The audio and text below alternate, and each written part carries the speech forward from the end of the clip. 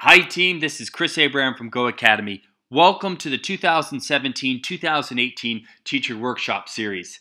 Today we're working on number 43 on the new General Curriculum Math subtest.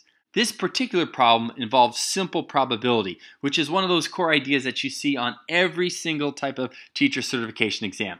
Let's start by reading over the problem. It says, use the table below to answer the question that follows. And they give us a table. I always want to identify the main idea of the table, like what's this about? Well, it looks like it's going to be about bread. And on the left side we have 1, 2, 3, 4, 5 different types of bread.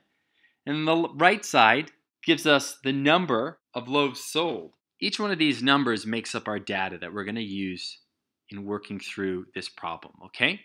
All right, let's continue to read. A bakery sells 5 kinds of bread, which matches up with what we observed. The table, which is what we were analyzing in the beginning, shows the number of loaves of each type of bread sold so far this week. Given the data in the table about the bread and the number of loaves sold of each bread, what is the probability that the next loaf of bread sold will be sesame seed? Now, if we've made some quick observations about the table before reading the problem, both of these things are going to match up. Our observations of the table and the setup of this problem, they're all going to match up. And as you read this over, bakery, 5 kinds of bread, the table shows the numbers of each type of bread, that's all going to click off because you're going to be like, yeah, I observed those things in the table. So in this way, by reviewing the table first, you're going to comprehend the question a lot faster.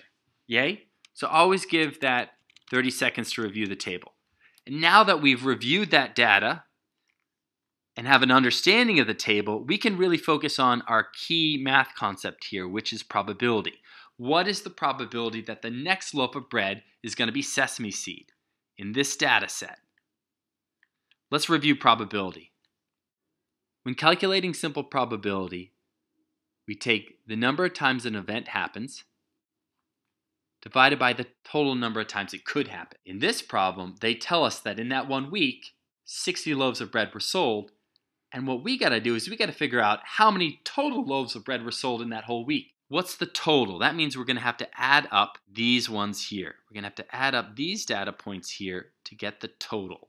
Now, whenever you do this, try and find ways of adding these numbers up that are convenient and reduce careless mistakes. For example, like 25 and 15, they add up nicely to 40. And 32 and 18, oh, those add up nicely to 50. Plus the 60. Now we have 3 numbers, a little bit more manageable to add up. If we add the 40 to the 60, we're going to get 100.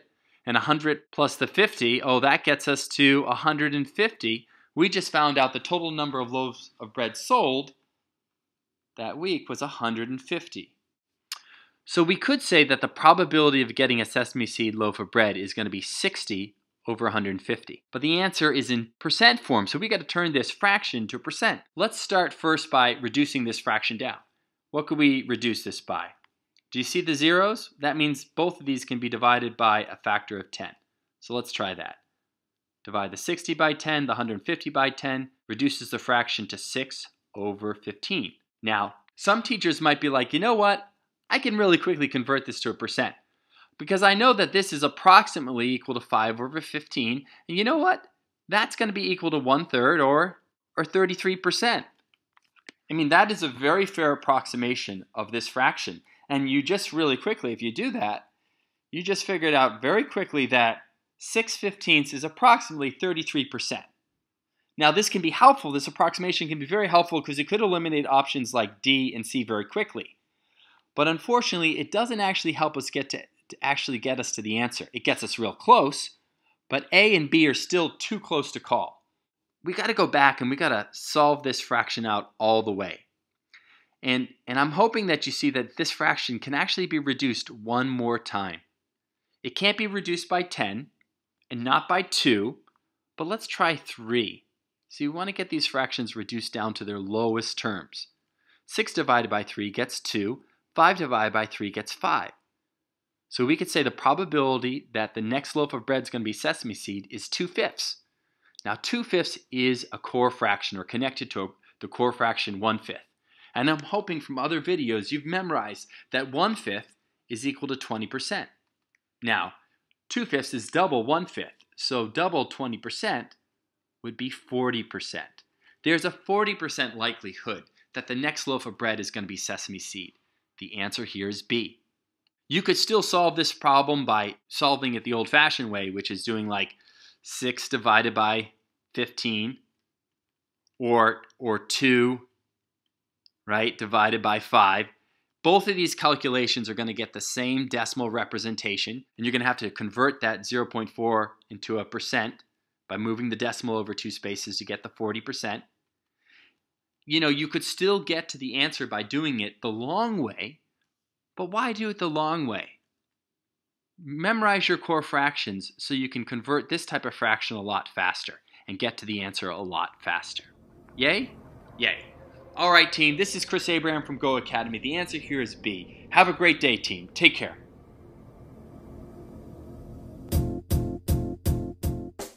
Team, this is Chris Abraham from GOHAcademy. Welcome to the 2017-2018 Teacher Workshop Series. This year we're holding workshops in math, science, English and history, early childhood education, foundations of reading, ESL and SEI. These are hands-on workshops designed to help teachers pass their teacher certification exams. I encourage you to check them out. We're holding them in Massachusetts, New York, North Carolina, California, New Hampshire, Vermont, Connecticut, and a couple other states. I encourage you to check out an upcoming workshop. I'm sure you'll find them very helpful. Take care.